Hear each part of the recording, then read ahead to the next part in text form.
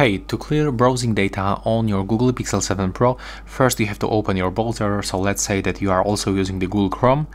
Next we have to tap on the right upper corner on these three dots and then tap on the history. Right now tap to clear browsing data and you can pick from the basic. So for example, you can go between the last hour to all time and you can remove the browsing history, cookies and the site data, and also cached images and the files. So tap to clear data, tap to clear, tap that OK that we got it, and as you can see we simply get rid of all of the data.